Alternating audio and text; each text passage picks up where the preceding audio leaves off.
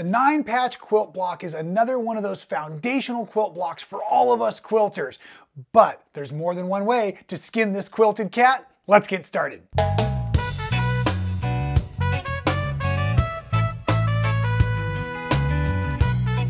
And welcome back, everybody, to another foundation style video, even though we're not doing foundation anyways. I am Rob Appell, your host here at Making It Fun. I am from Michael Miller Fabrics, and I couldn't be more blessed to see all of you out there joining me today. A couple of weeks ago, a month ago, whatever it was, we posted a video that was called Log Cabin 411. My goodness, the reaction has been incredible, and thank you to all of you out there who have viewed it, subscribed, watched it, shared it, all of that. It's been huge and super fun, but what it really told me was that you all love these basics videos, not only using our beautiful basics fabrics from Michael Miller, but how do we create some of the most simple quilt blocks? Because I truly believe if you know how the rules are meant to be, we know how to break them, aka be way more creative and do all kinds of different crazy things. So this week's video is all about the traditional methods of the 9-patch block. It is a super simple project, super simple square, but if you stick with me, I will teach you a couple of tricks to maybe get some accuracy in your points if that's important to you. I can see I could use a little accuracy in my hair combing. There, that's a little bit better as well. I noticed it as you go running in here. So anyways, we are gonna have a lot of fun today, and I'm just gonna dive right into the instructions here. You're seeing some of our beautiful cotton couture and our fairy frost. I'll also add in the hash dot to make some other colors. We're gonna actually expand this out because let's just slow down a little bit. I know it's hard for me. I'm always so caffeinated. The 9-patch block, as you can see, it's basically a high contrast. That really helps us see the individual blocks.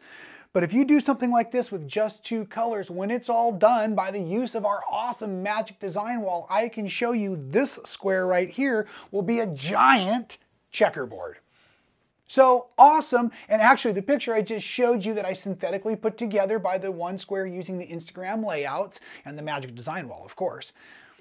That's even more interesting than the quilt would be because you can see the light wasn't perfect on the block, and therefore you can see there's some bright and dark spots, but it wouldn't really read that way. It would be a very flat, 2-dimensional, 2-color quilt, checkerboard style.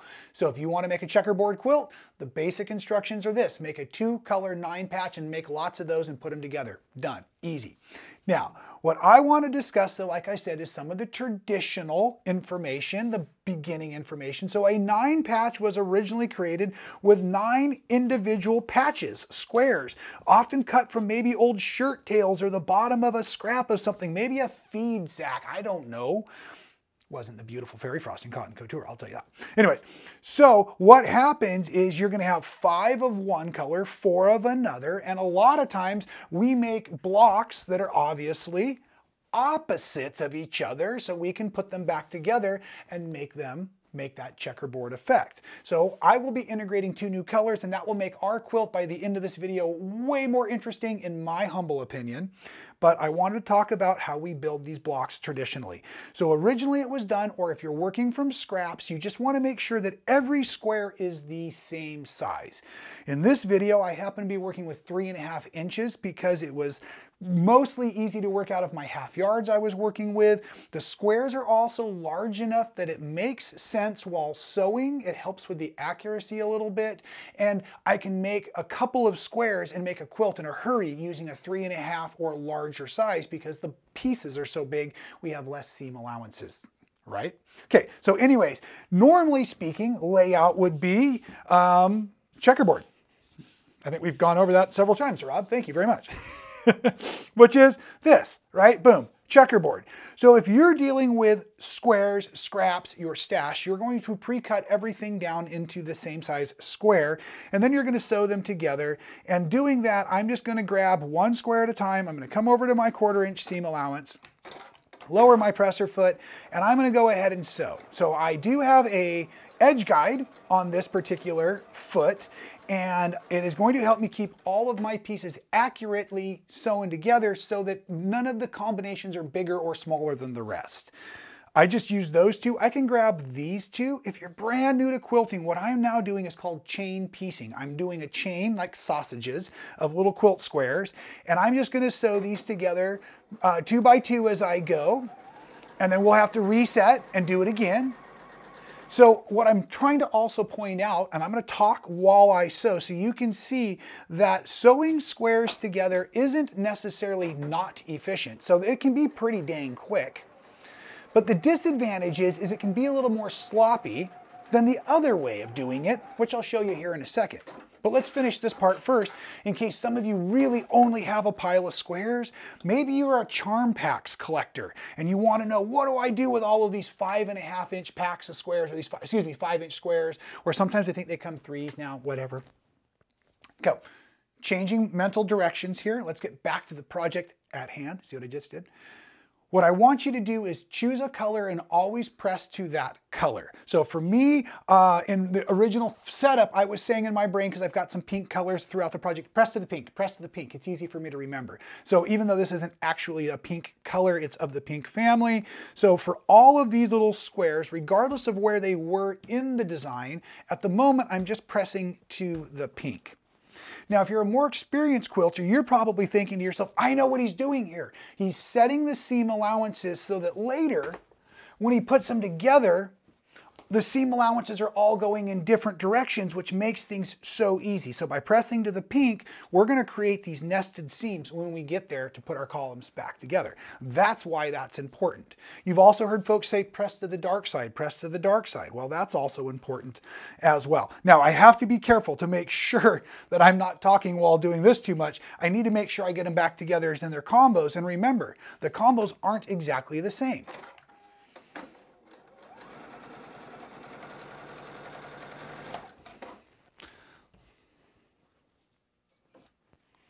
Now I'm making sure that I have the 2 pieces on the feed dogs, the 1 new piece being added on, and still able to chain piece, saving time and thread.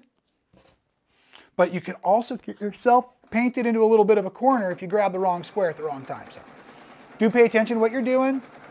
And if you're timing me on the clock, you can see we've almost built this whole square in just a few short conversations here, okay? One of the keys to that accuracy is really taking the time to press after each seam. So again, pressing to the pink, holding that pink up in the air. So this one here being an edge piece, as I pointed out a moment ago, the seams are going out.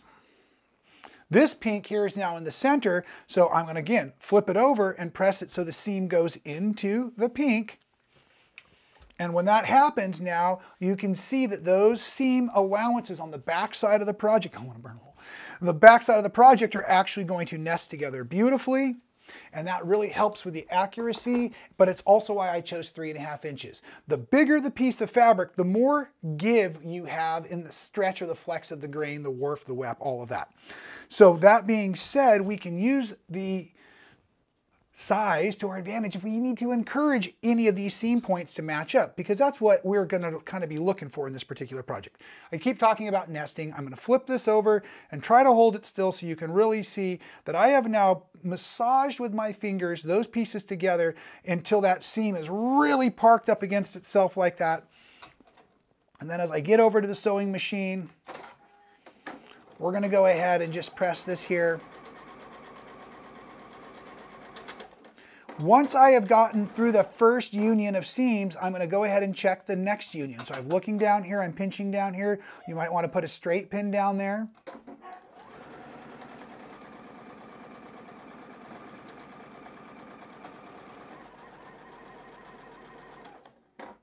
Now at this moment, it's your option. You could return to the iron and press, and that's probably the best route, but we will have enough room we can do it. If you want to just take a moment and make sure that you get your orientation correct, grab that piece, nest those seams right back up, and you can see it's kind of like a wiggle. You gotta just wiggle those together and they just lock in so nice. And then I come over here, and I'm really only worried about that first needle drop, and then if I need to reorganize, I can.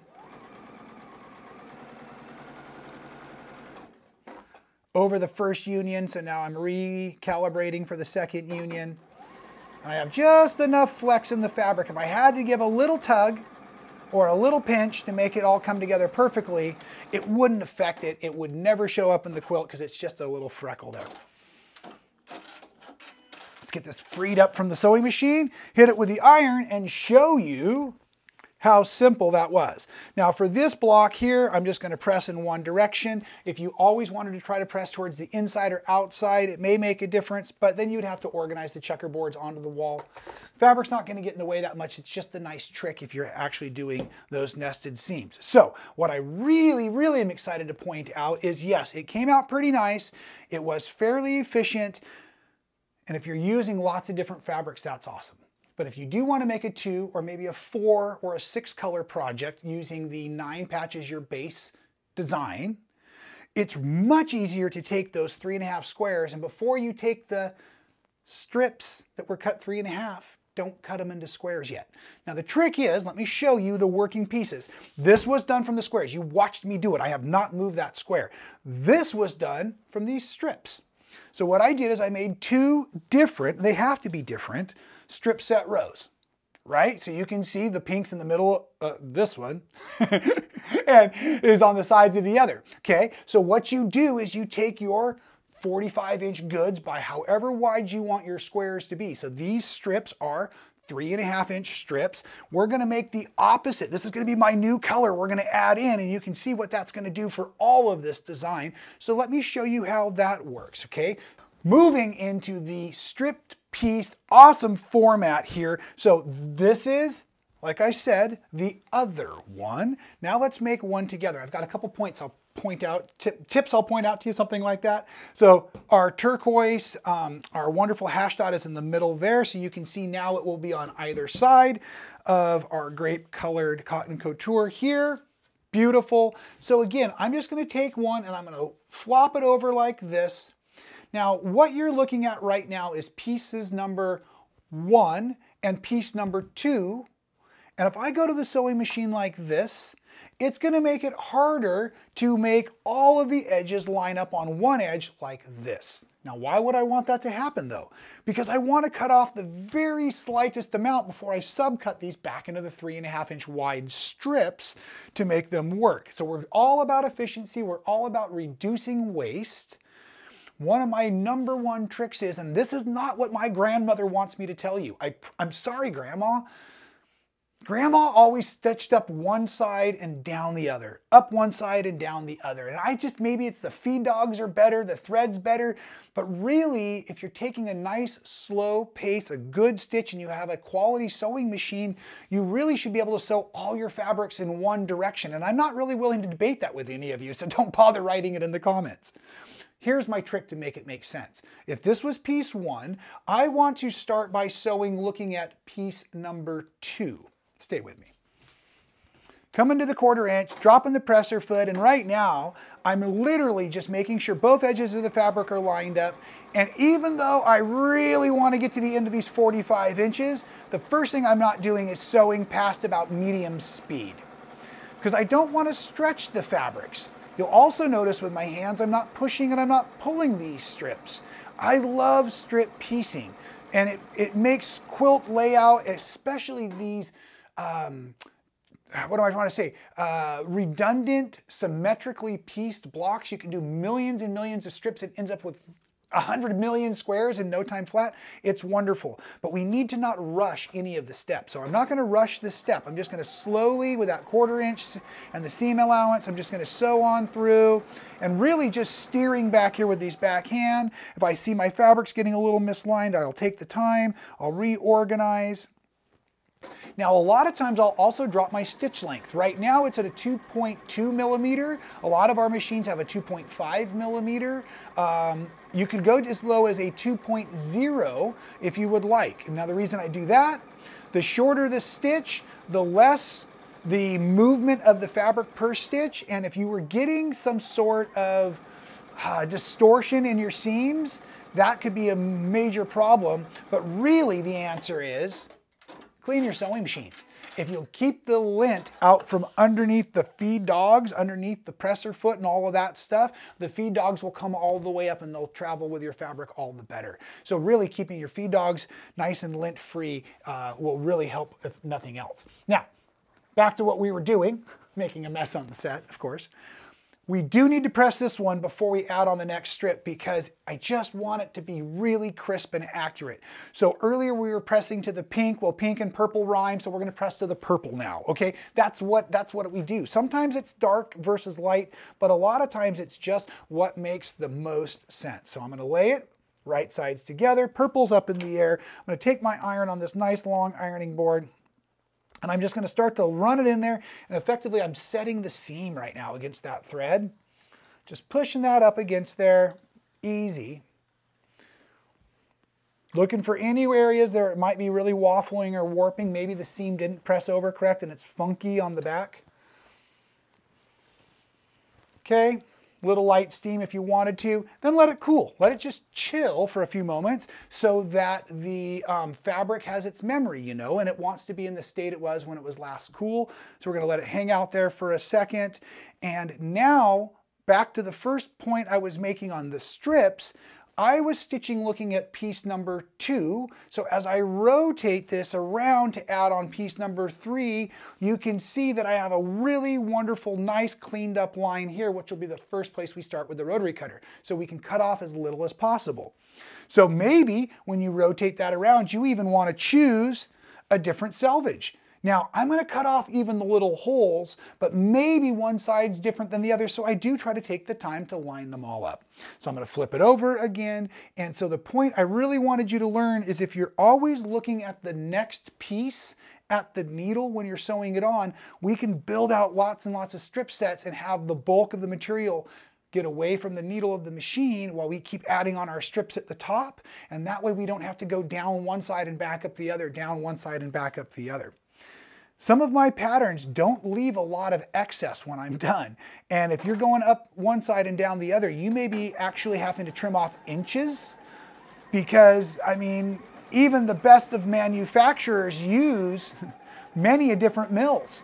And so 45 inches, I think you'll all agree, is no longer 45 inches. It's close, but even our solids, because of the way they're made, different than the prints, that, you know, they're not always going to be exactly the same length.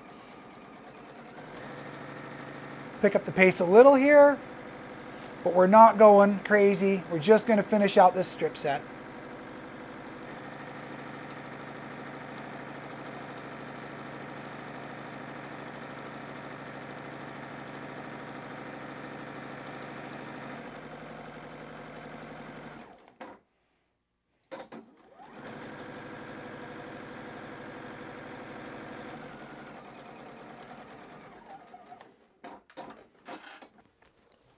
As I head into the ironing board over here, just a quick reminder, we're doing 2 strip sets of each. So technically I had 3 strips, 3.5 inches by the length of the goods.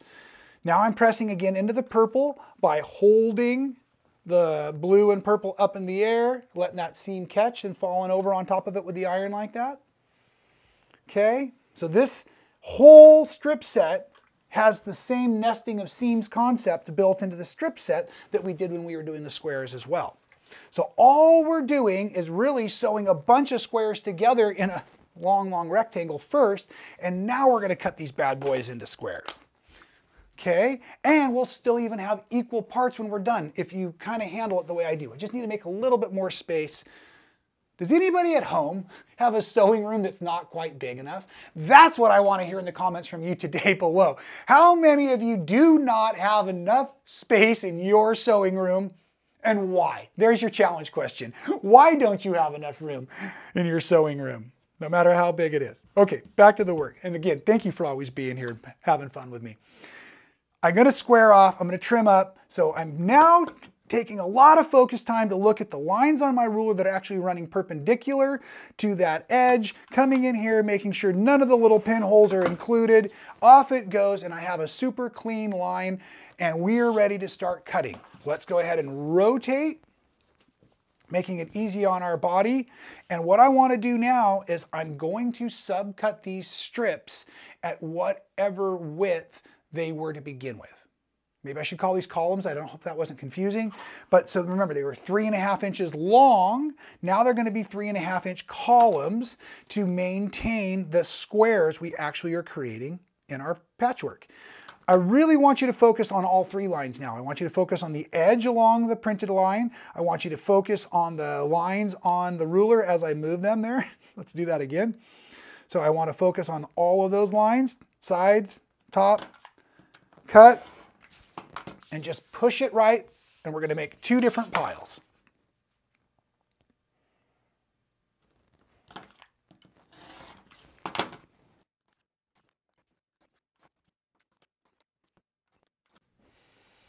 Now, hopefully it goes without saying, but with the second colored strip set, we're going to do the exact same thing to it. You can see I need to trim off this edge still, and I'm not very left-handed, but it can be done. But do what's most comfortable for you. Line up those seam allowances. If you're cutting on your non-dominant hand, put a ton of pressure down on the ruler so nothing moves, because everything's going to feel awkward. Make yourself a nice, safe cut that way. Practice. It does come in handy. And now I'm going to go back to my 3.5 inch marks, and I'm going to blast these out as well as I cut through. And as a matter of fact, I only need technically 3 of them to show you what we need to do next. So I'll come back to that later when you're not looking. And the reason I said we need 3 of them is I wanted to show you, in case you were concerned about do you have equal parts, you really do, because with each block we make, we're flipping and flopping the quantities. So from the 2 turquoise, I've used 2 with 1 from the 2 purples. But then the next one I'm going to do, I'm going to use 2 from the 2 purples, obviously, and make it for 1 of the turquoise. So as you're building off of your strip sets, instead of using the squares, I think the most important thing to keep in mind is just make sure you make equal piles so that when we're all done, we have the same quantity so we can put them back together. We will still be playing within the concepts of lights and darks, or maybe you would like to see this as prints and solids, prints and solids. So you can see we can still get the checkerboard effect, but adding in more and more colors to add more and more interest to our 9 patch. Make sense? So with these built now, it's just the same as when I was done with the squares. We have awesome nested seams because we pressed to the same color over and over again, regardless of where it was at in the strip set rows. So to put these together, the same thing. I'm just going to flip them, flop them, drag them to the machine, and get these bad boys nicely together here.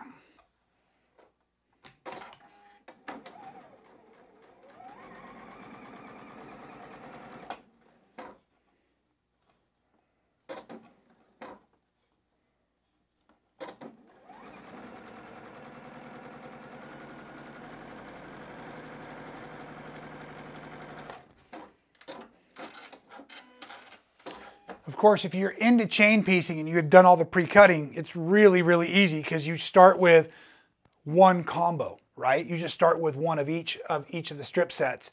And then at the end, you mix and match with everything that's left over, making sure that you make, we'll call them darks and lights, or lefts and rights, whatever you want to call them. But that way you do, again, end up with equal opposite parts. Very easy.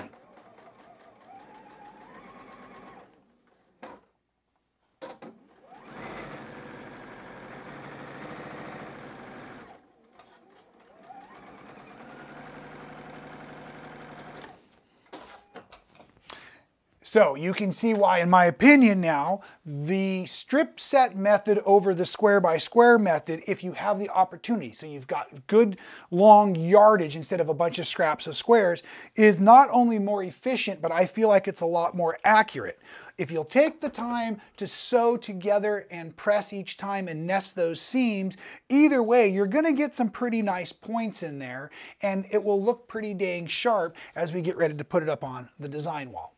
Now, this is just the beginning of where we are with the 9 patch. There's many things we can do within the 9 patch. I want to stop for a moment and talk about utilizing the magic design wall that we have. And if you haven't seen this trick before, we have the Instagram layout. So it's an independent app that you get in any of your app stores, but it's under Instagram layout. And what you do is you take a single picture with your cell phone and then you can tile it, and that gives you a really cool way of making multiple blocks.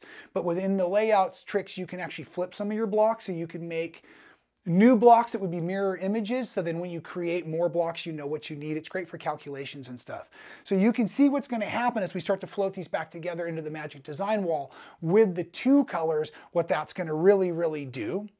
Now, in order to make it super impressive, I am going to take the time to sew all of these strips into squares. So in just a few short moments, you'll see what that looks like. But I want to point out what is a new quick variable, but it's still pretty traditional. So we're not saving this for next week. Next video, I should say, is going to be crazy what we do with these. But this, I'll be right back. So, down from the Magic Cabinet, if you got a Magic Design Wall, you got to have a Magic Cabinet.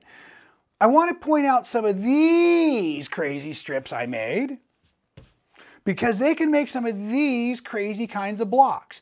Now, if you look closely, you can see that it's like mostly one combo and a little of the other. But what this can do for traveling color through in and out of our project can be really cool. So what I did is I just made several different strip sets where I chose 3 different colors, and then as I put them back together, I tried to keep color families on the same sides of the squares. For the most part, I was able to keep them all prints and solids, but you can see even with this square here, I got one where it was solids and prints, and it doesn't affect it negatively on the design wall. It adds one of those, what we would call a maverick block, something of extra interest to look for in the quilt itself.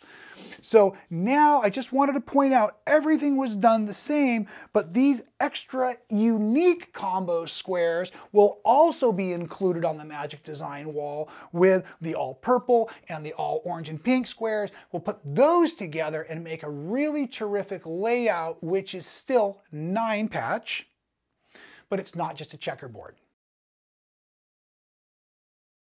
Another way you could avoid that checkerboard only appearance or look when using a 2-color fabric or even a 4-color fabric in the 9-patch is to add in what we call sashing and or cornerstones. Now, sashing is the name of the strips that go between the blocks. It'd be going like right through here, and a cornerstone would fit right in between at the union of the sashings.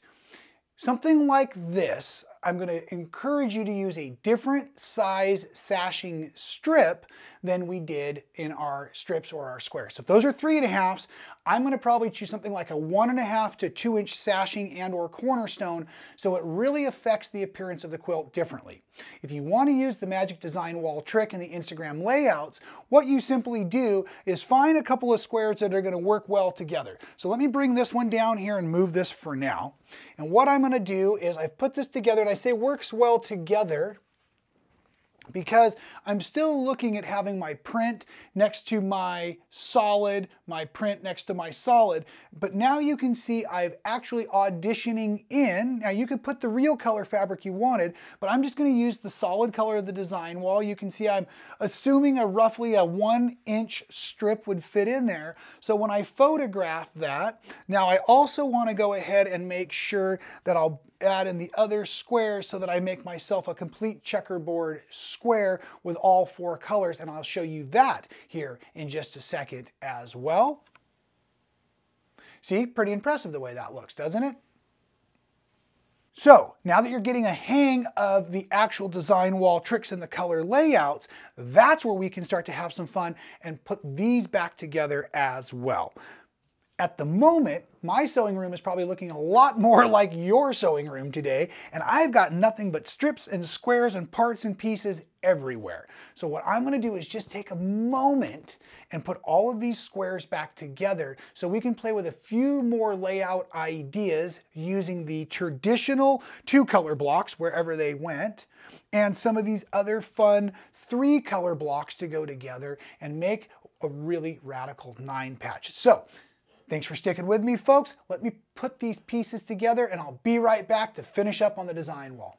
So it didn't take long to create all of the blocks that you now see on the table, but let me point out, because I didn't give you great supplies earlier, I want to remind you that the 9-patch blocks that you now see, they are finishing right now 9.5 by 9.5, in case you want that for your calculations.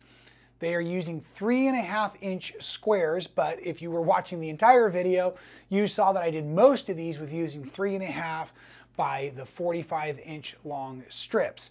So there was 3 strips made in each strip set. There were 3 strips from each color of the 2 different colors. When I was done with both strip sets, I was able to yield 8 of these 9.5-inch squares, 4 from each of the families, so we can build a really cool checkerboard this way.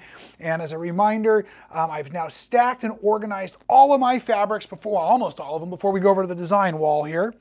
And I have the 4 different piles of the very, very traditional checkerboard style 9-patch squares, and then I also have my wonky randoms. Excuse me, they're only randoms, they're not wonky. These are still straight piece, straight cuts, but you can see we've got a variety in here.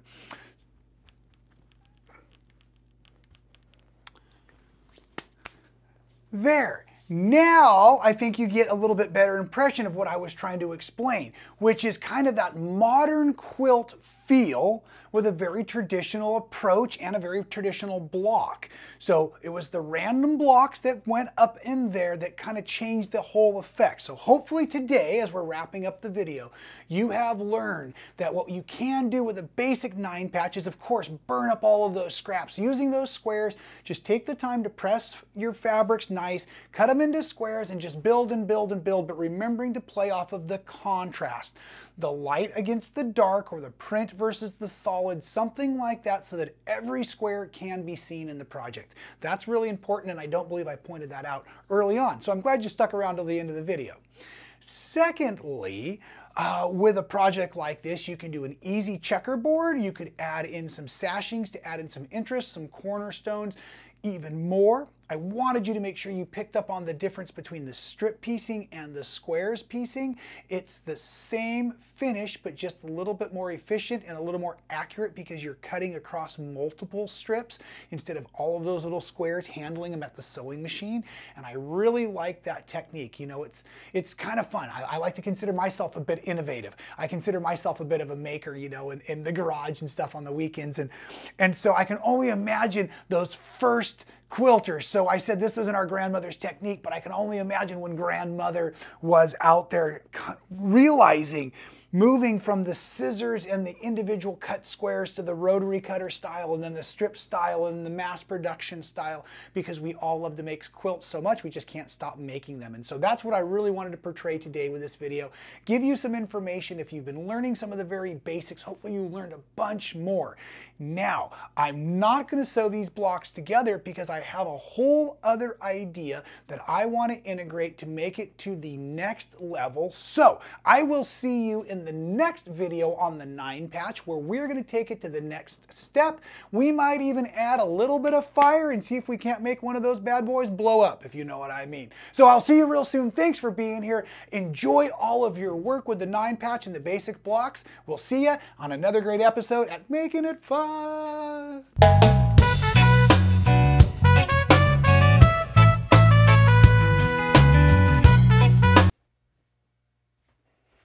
Wow, you are still there. Thanks for sticking with me till the end of the video.